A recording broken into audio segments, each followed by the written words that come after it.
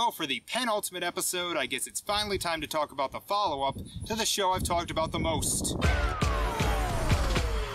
My Little Pony: Make Your Mark aired on Netflix as part of MLP Generation 5. Set years after Friendship is Magic, it followed a new group of ponies named Sunny, Hitch, Izzy, Pip, and Zip after they brought the three pony tribes back together trying to spread the magic of friendship while going up against the evil Alicorn Opaline and her minion Misty. So Friendship is Magic is one of my favorite animated shows of all time. Does this match it? No, that would be a miracle. But I like it. I really enjoyed the movie that started this, and while the show isn't as good, I do like these new characters. I laugh a decent amount, there's some good music, animation, and voice acting, and it is incredibly adorable. I'd probably put it on the same level as the Equestria Girls franchise. And yeah, I enjoy Tell Your Tale too. So if you haven't seen the show, be warned there are spoilers because this is the 5th chapter because Netflix.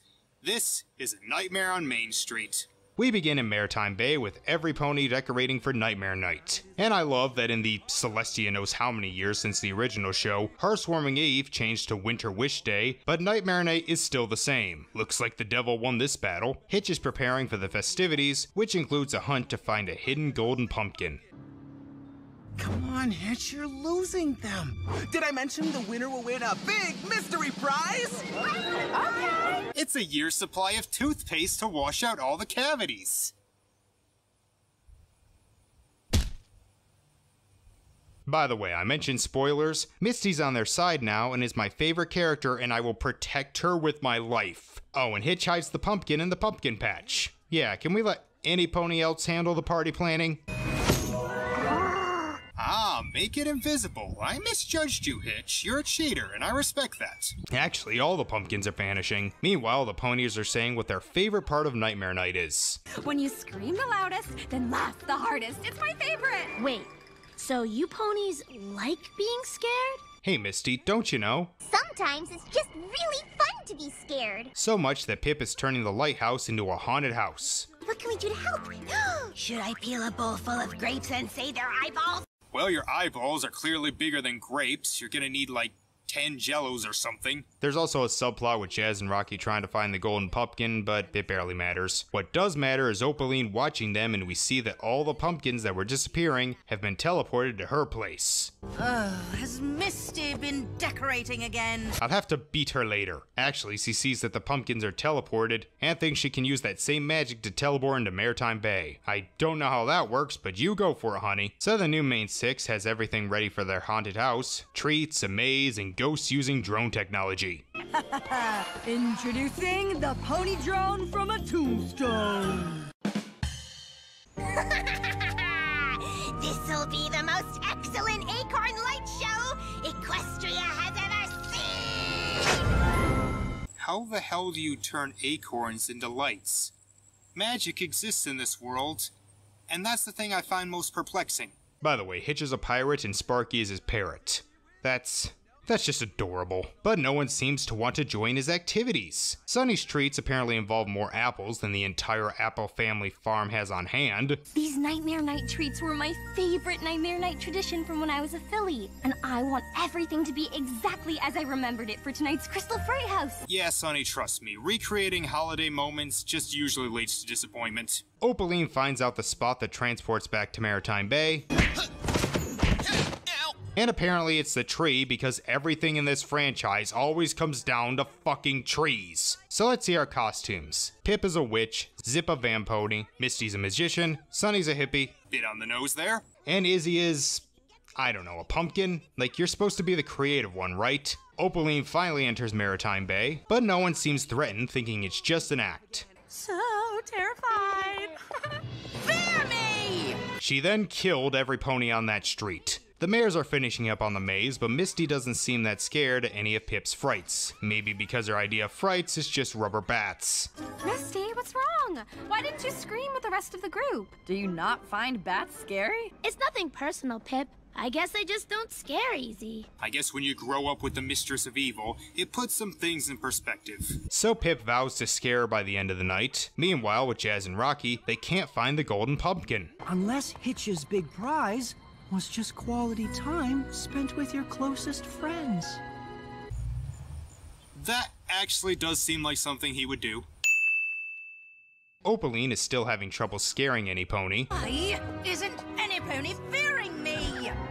And what are these outfits? Fashion in Equestria has really gone downhill. Okay, Opal, you were around in Twilight's time. You should know what Nightmare Night is.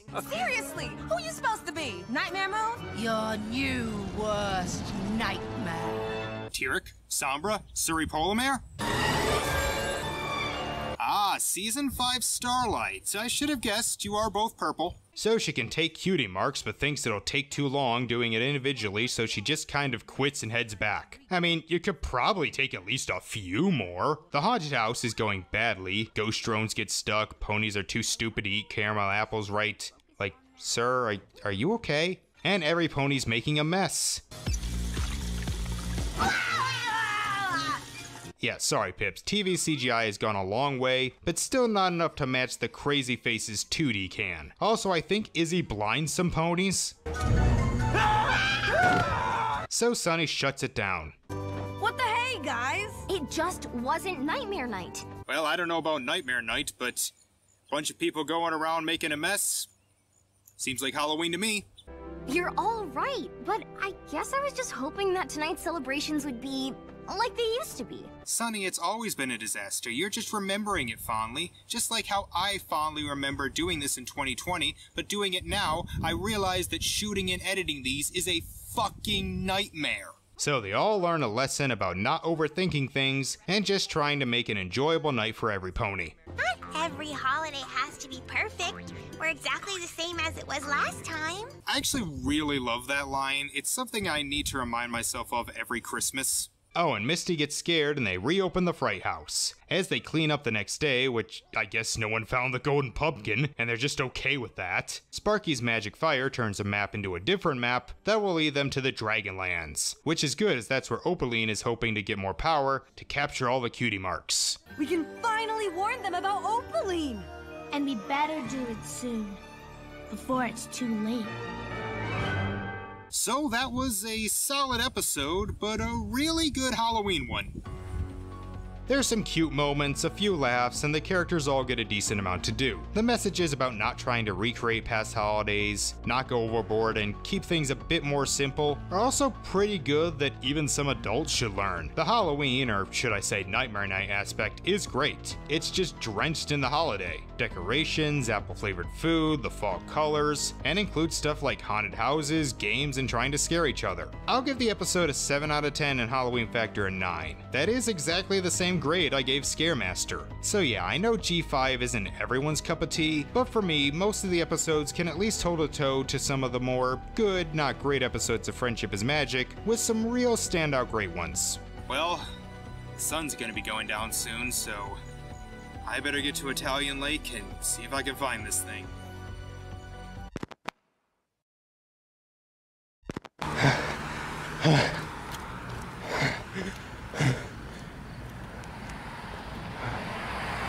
If I do this again in 2028, I'm staying inside. Alright. I have been all around this damn lake. Can't find anything. And I am so tired. Maybe this was some wild goose chase. I don't fucking know anymore. No, I just want to fucking eat and lay down and go to sleep.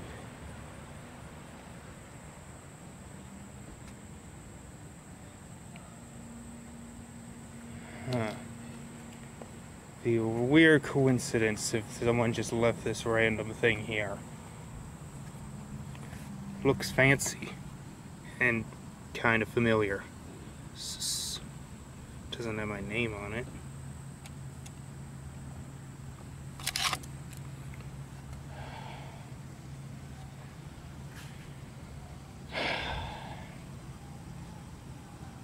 I'm gonna have to go back home.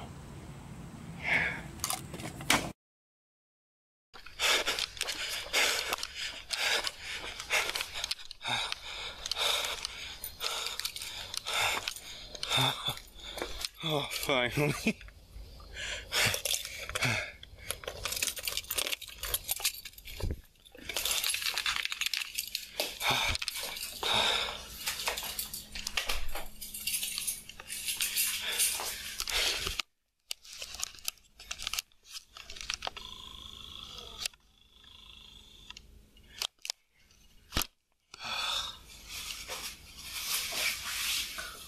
God.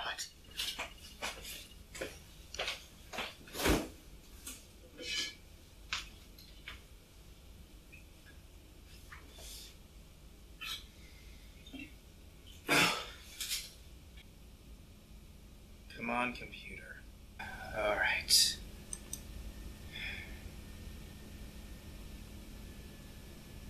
There's only two things on here. One says, watch first. Okay.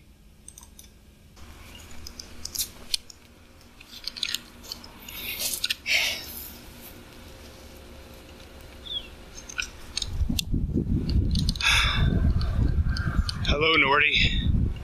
It's you. What the? I'm you, from the future. Again? Not like last time. Oh my god. Is this from even further in the future, like 2050 or something? I'm from May of 2025. Oh.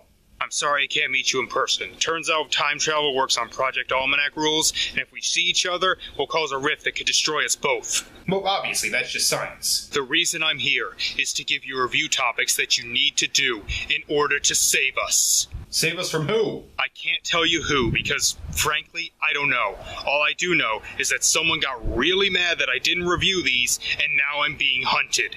Hunted? So by now I'm sure you realize that I lied to you about there being a final episode since you've already covered all 31. Wait, what?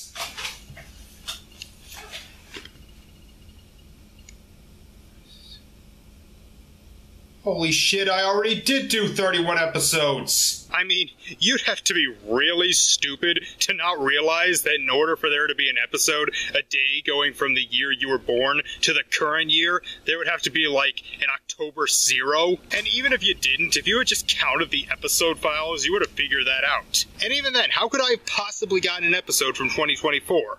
I mean, that means it would air in the month that you were posting these. But anyway, the other file on this flash drive is something you have to review in November. Doesn't matter when, just sometime in November. I'll leave the other subjects outside your door when it's time for you to review them. By the time we get to May, everything should be alright.